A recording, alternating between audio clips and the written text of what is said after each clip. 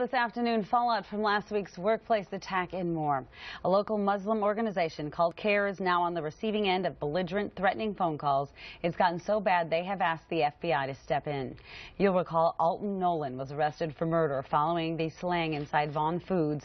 Nolan, a Muslim, had been trying to convert co-workers in the weeks before the attack. And although it appears race was more of a motive than religion, CAIR is still being targeted. New at 4, we're hearing some of those graphic voicemails. News Channel Andrew Donnelly reports. I spoke with members of the Islamic Society of Greater Oklahoma City, and they tell me these messages scare them, and they've taken steps to ensure their safety. That woman did nothing to that guy. Did nothing to him. And you hide like cowards. I'm buying a Quran. I'm going to publicly on your no good religion. I think first thing that runs through your head when you hear something like that is shock, concern, and hope that nothing actually comes of it. Another voicemail was just as threatening, prompting CAIR to contact the FBI.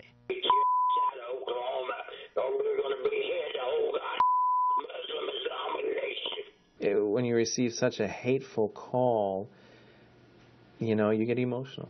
And you get sad. In an email, one person wrote, "Wake up, get out of our state, get out of our country."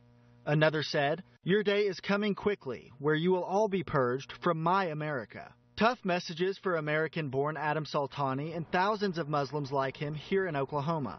He says these hate messages are targeting innocent, peace-loving Muslims for one extremist's actions. This one man who committed this crime is truly a criminal and does not represent the 40,000 Muslims in Oklahoma. But the tormenting messages haven't broken him. Knowing that Oklahomans show love during difficult times and that people within the faith community come to our support does make receiving these hateful calls a little bit easier.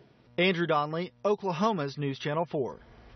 And on top of the threatening voicemails, CAIR's also gearing up for that Muslim holiday. It begins this weekend. Coming up a little later, more on the extra precautions and security being brought in to keep thousands safe. In other